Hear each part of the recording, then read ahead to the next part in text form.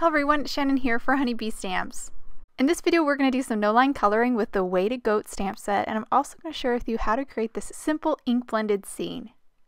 We're going to start by stamping some images from the Weighted Goat stamp set. As you can see, this is a large set with a bunch of cute little critters.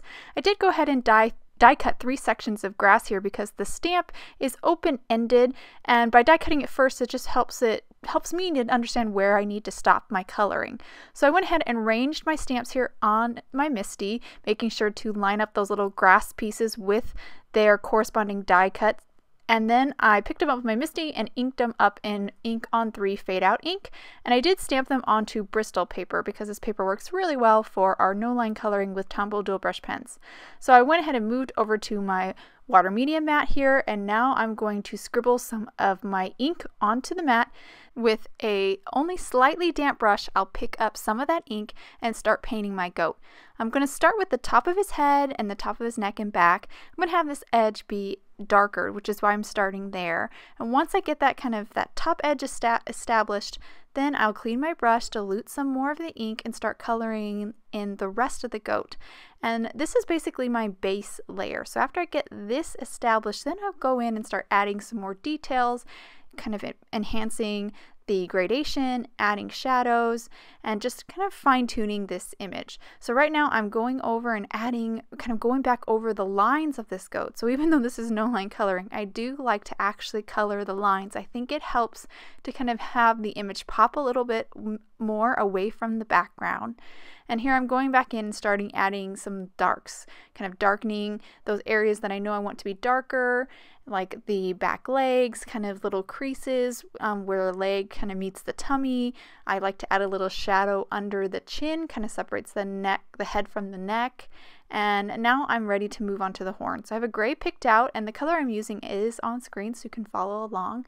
And I just went kind of really quickly and colored those horns and hoofs with that gray. I'm going to use a black for the eye, and then I will kind of fine tune the nose here and then finish up with a little bit of pink for the inside of the ears and of course the udders. And once I finish with this pink, I will be done with this goat and I'll be ready to move on to my other goat. Now for this guy, I chose to use a different color. I wanted just some more interest, and I'm using a gray here. And it's pretty much the exact same procedure. Started with the top where it's going to be dark, then blended it out, kind of creating my base coat. And once I have that foundation down, then again I'll go back in and darken some areas. I'll also color in those lines. Again, I think those lines colored kind of makes that goat pop away from the background a little bit. And again, of course, add in those details. So I just finished up the rest of the goat off camera here. I did use a different color for the horns, which was 991. And now I'm going to move on to coloring the grass and the flowers. I have 2 greens picked out for my grass. I'm going to start with my lighter green, which is 126, and just quickly color in the top of the grass with that. Then I'll move to my darker green, which is 245, and color in the bottom. I'm going to use these 2 greens for the leaves and the stems of the flowers as well. Start with my lighter green and then add in that darker green later. It just kind of creates a nice gradation.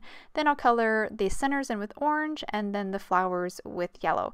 And I'll go ahead and color the other little sections of grass again off camera. So I went ahead and die cut these images out with the matching dies, and I also die cut out some craft foam counterparts. I'm going to glue the colored image to the craft foam layer. This is just going to add some dimension.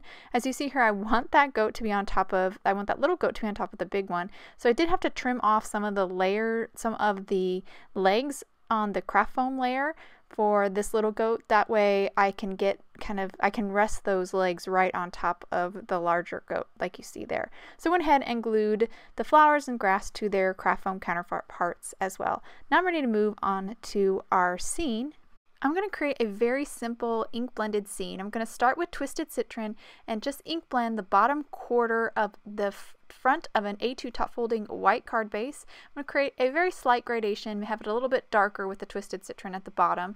Then I'll move on to Mowed Lawn and just ink blend the very bottom part of that. This just creates a nice little gradation that really resembles how we colored our grass and our leaves and stems of the flowers.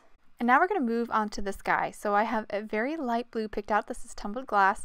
I'm going to hold my mini ink blending tool at an angle so only a small portion of the foam comes in contact with the paper, and this is just going to kind of create almost like a little bit streaky kind of blend, and we're going to really kind of create the illusion of fluffy white clouds in this blue sky.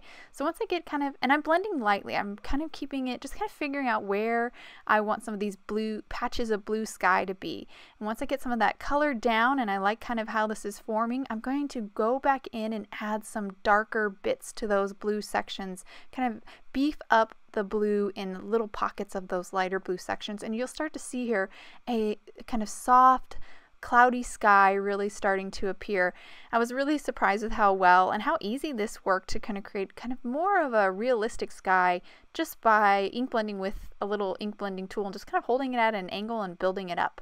So now that my scene is done, I'm going to stamp my sentiment real quick. I have "I goat your back," of course, which works perfect for our card. Just inked it up in Memento Tuxedo Black and stamped it. And now I'm ready to just kind of pull this card together. I'm going to start with my largest goat here, add some liquid glue to the back, and I'll stick her down right there in the center. Once I have her stuck, then I'll move on to the little goat, put some liquid glue on the back side of that. Make sure to kind of overlap those legs onto the back so it looks like that little goat standing right on top of her. And then I'm going to adhere these flowers and grass, just kind of finishing up this card. And now hold the card up to the camera so you can get a good look.